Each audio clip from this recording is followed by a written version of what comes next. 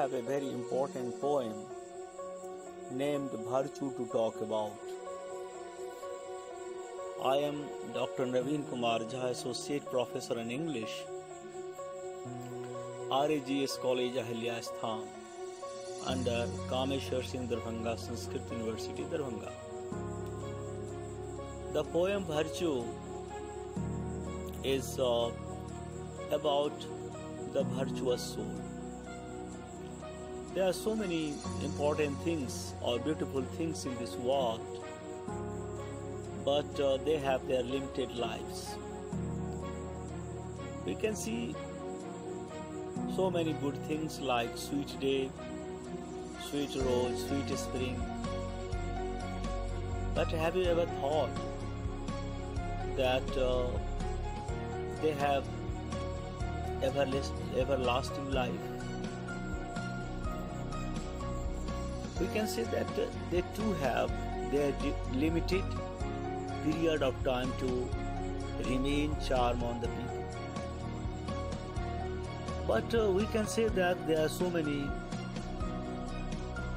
good things which can live for some time, except the virtuous soul or virtue or the righteousness of the people. So here George Herbert, the poet, just composes this poem into 4 stanzas containing 4 lines each. But he has just to present here once again his religious fervor that he has been presenting in his another poem.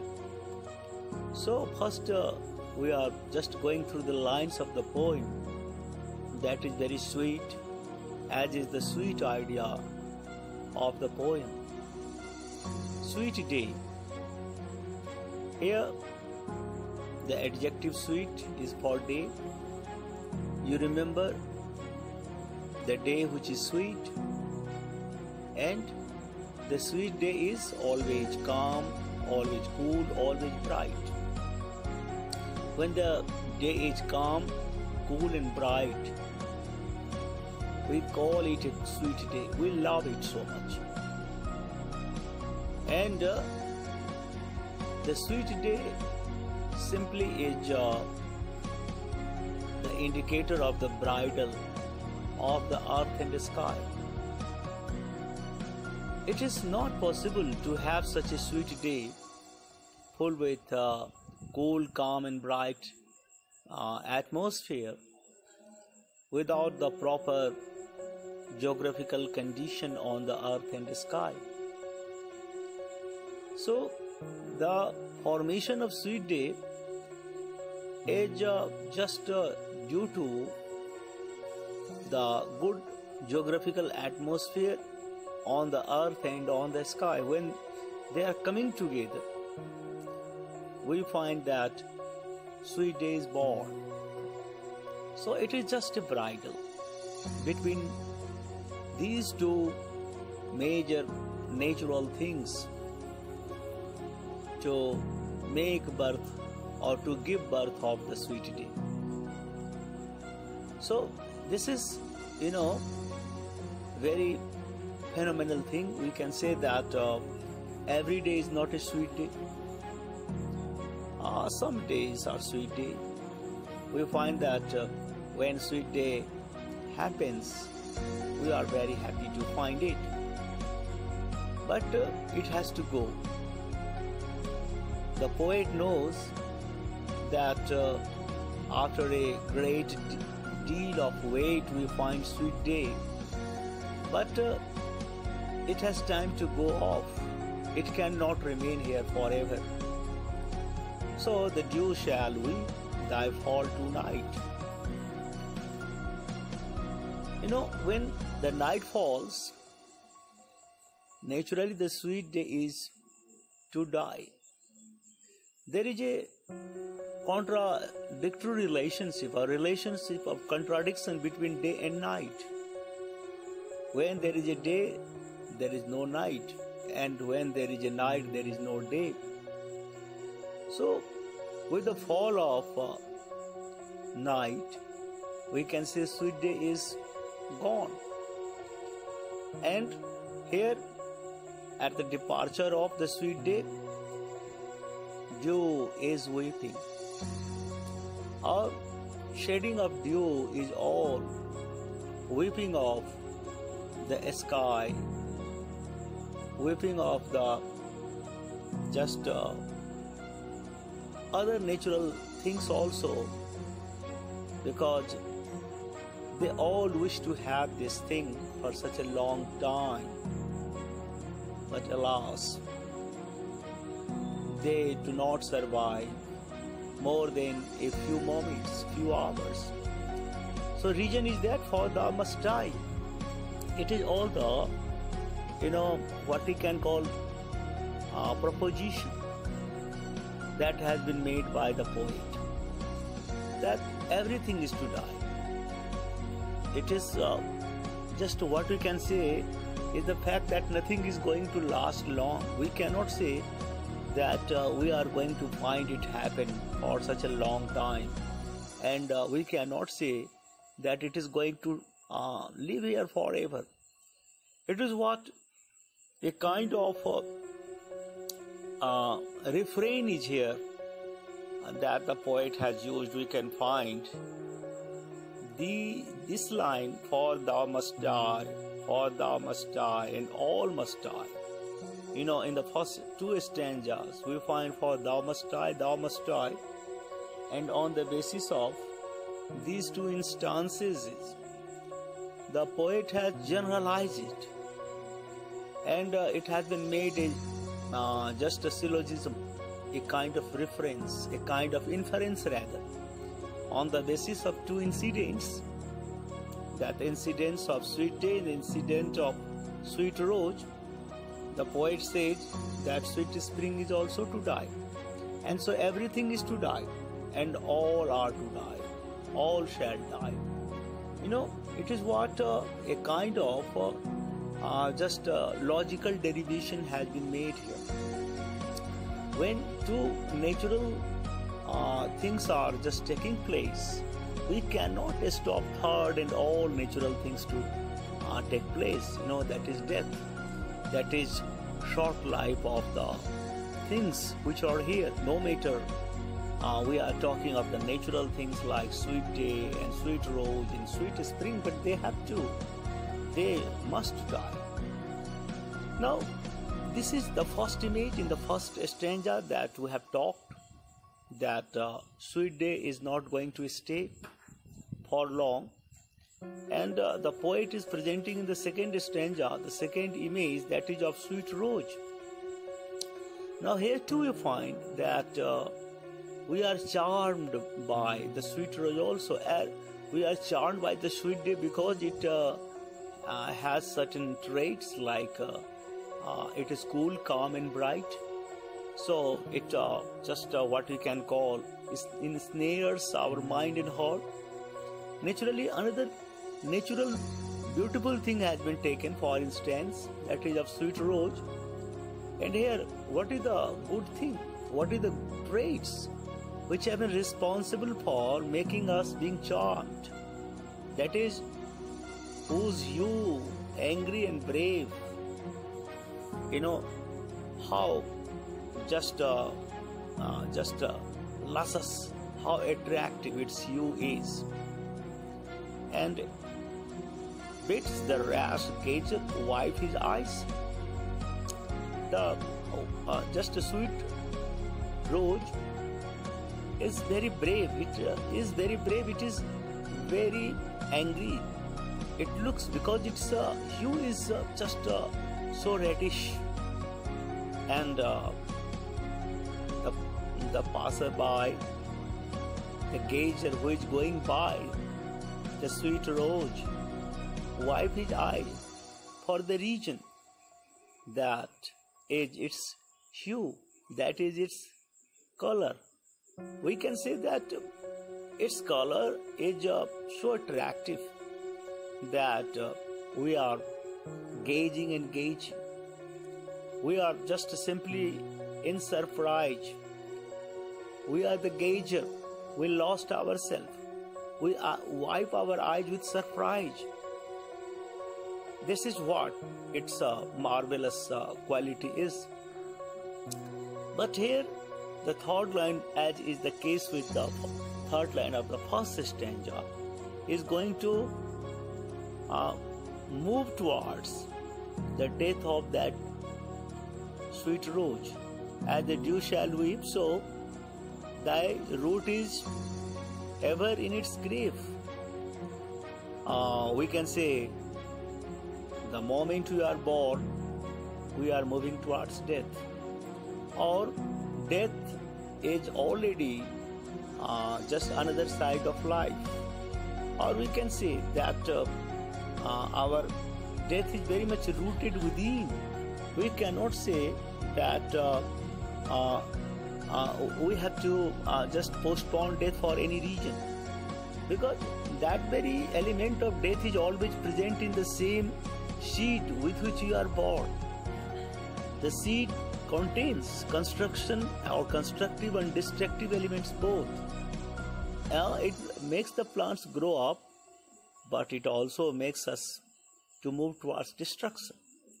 So everything is rooted finally into the grave. We cannot say that we are just going to spare our life of death. It never happens. And we cannot say that because day is sweet, rose is sweet, so they should not be falling into death. Everything, either it is sweet thing, okay, the poet has given the what he can call images of beautiful thing, for the reason that if the beautiful thing is bound to die, then we can conclude that everything, even less beautiful or the least beautiful things, are also going to die. Now, quality does not stop the process of death. We cannot say the person who is at the highest post is just not going to die because he enjoys the highest prestige or status or the power. So beauty has power. What does it mean? That it doesn't mean that it is going to cause the death for any just a reason, for any moment. So the root is ever in its grave. Ever, it is always, death is always sure to take place. It is very much certain to take place. Just we can say that it is very much brave, it is very much attractive, but it doesn't mean that it is free from the just tragedy of death and so on. So these two instances are going to make the thing clear that whatever we are doing, whatever the best thing we are doing in our life has a limited time to live. Yes, they live as sweet day lives, as a sweet rose lives. Naturally, they live, but only for certain time. Likewise, we live. We do so many good things, so many beautiful things in our life. But their just existence is temporary. We cannot say that they are going to live forever, or we cannot say that the thing or the exercise that you are making day in, day out is going to live always. Just whatever has been constructed is bound to be destructed.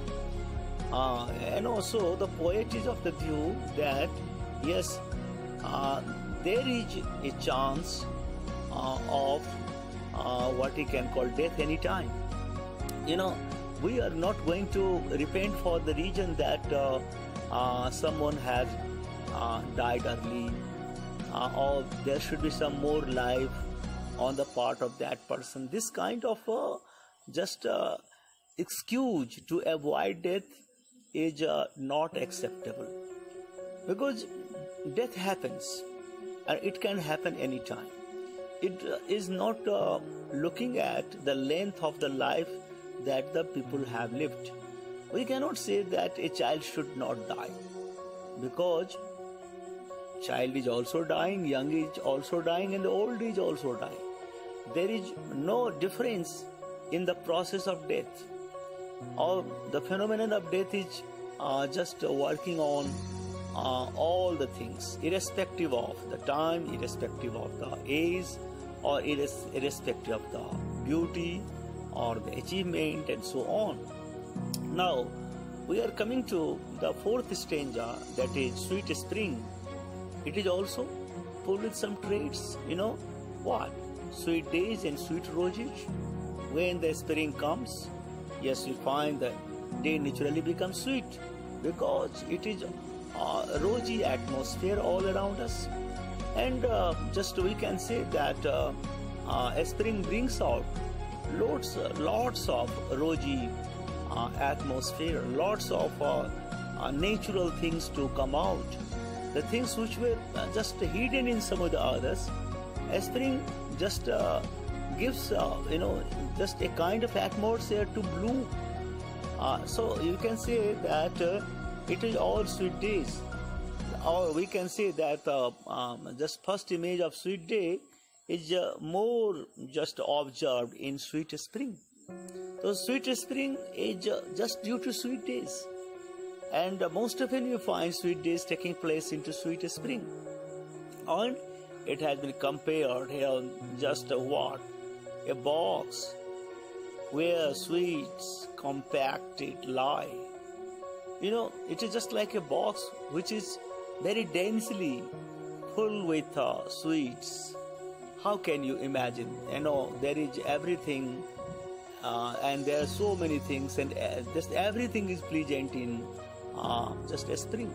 We hardly find just anything which is tragic when we are talking about just a spring, because it is another name of the sublime day. It is another name of the most beautiful moment of the year. So we find that a comparison just has been made. It is very much metaphorical. Metaphorically, sweet day has been described in terms of the bridal of the earth and the sky. Or sweet spring is also metaphorically described in terms of a box where sweets compacted lie. And we find that it is melodious, it is musical. We find that everywhere the music is just rising up. Maybe it is the music of the chirping of birds, maybe it is the music of flowing of waters, maybe it is the music of what we can call just movements of the leaves, or so on. So different sorts of sounds are rhythmically coming into sweet spring. So my music so ye have your roses and all must die. So all must die is the climax. We can say that everything is to die here. We have just come to conclude that step by step, poet is just going to the conclusive remarks in the third stanza, when he just makes the statement, thou must die. In the first two stanzas, it is only referred to sweet day and sweet root. That the poet is just talking about the very much good traits. However, he says, and contradiction is that sweet days died, and so it is just the address that the poet is making to sweet day and sweet rose. But this time we'll say all must die, including spring, including so many other beautiful things that we can watch here. We can watch here on the earth several beautiful things. There is no dearth of beautiful things as are sweet day, sweet rose, sweet spring, and so on. We can find that this earth is replete with so many sweet things and beautiful things. But we must be observing that they have their just a limit to stay. They have their time to remain here. We cannot say that they are everlasting. We find no, it never happens. And so it is all just a kind of just a derivation has been made, a kind of logical derivation has been made, and we can say it is inductively said that everything is to die and all must die, irrespective of anything that we can think of, but except one, that is the final stanza of the poem. You know, final stanza is that only a sweet and virtuous soul. Yes, soul never dies, especially when you're talking about sweet and virtuous soul. You know, here he is making a kind of differentiation between the soul and the sweet soul. Yes, we can say that soul is not to die. Soul is changing its just physical shape. Now from just John, it becomes Mahesh. There are two physical existences, but after the demise of John, Mahesh is born, and the same soul just resides into John's body, and now it is in Mahesh's body. But what is the thing? It is all the immortality of soul that has been told and retold again and again. We can say that a story of immortality of soul has been almost told into all religious textures. But that is the thing which happens, that ordinarily we find that soul does not die. But people die, and with the death of a certain person, we can say that existence is gone, and we do not know in what form that soul is once again born. We are simply not so just powerful, foresighted to see that soul of John has come into the body of Mahesh this time. It is not possible on our part to talk about this thing. But here it is one thing that is clear, that if it is virtuous soul, it is sweet soul, we can say that it will always live. It does not just go and travel from one body to another body. If John's soul is virtuous, is sweet, we can say that soul will always remain. People will always feel the presence of that soul. We cannot say the soul of Jesus Christ has always been living. We cannot say that it is going to die ever. And similar is the soul of Lord Rama, Lord Krishna, Buddha, Mahavira, and just so on. So all the prophets and the soul of all the prophets are just virtuous, and so they always remain. We can say that these souls are living forever. They do not need just to take a new birth, because they are living for generations. It is why he said, life, seasoned timber never gives. We find the timber which is seasoned, which has just faced so many seasons and its oddity. We can say that just a timber is not going to decay so easily, and it always remains and remains. So we can say, but though the whole world turn to gold, then chiefly lives. Now the life is gone, the world is gone. We can say, we can assume the situation, and it has been just taking place into the history of civilization, that one civilization dies, another civilization is just constructed. So even no civilization is living permanently. So the world is changing. We can say this world is changeable. We find that world is not going to stay for just all the time to come. So just one kind of system is going to turn into the coal. It is bound to happen. And we find that when one kind of system is going to die, we do not find that just the virtuous soul is going to die also. With the change of the world, virtuous soul does not change. It is always living in our life. It is always living in our justice system. So it is here what we are talking about. We find that the system is just changing, and the world is changing. World is made, world is born, world dies. Irrespective of all these kind of things, it happens that soul or virtuous soul never dies.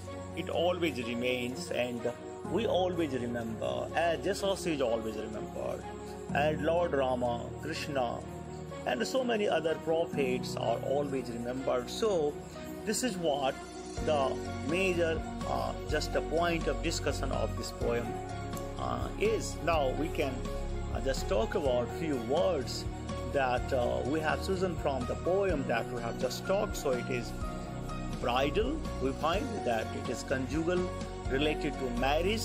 It is adjective, and so it is hue, that is noun, and it is chromaticity, color in general term we can say, and it is an abstract noun. So we can also say that quality of color determined by the wavelength generally. And here it is bid, tender, and rash, it is reckless, heady.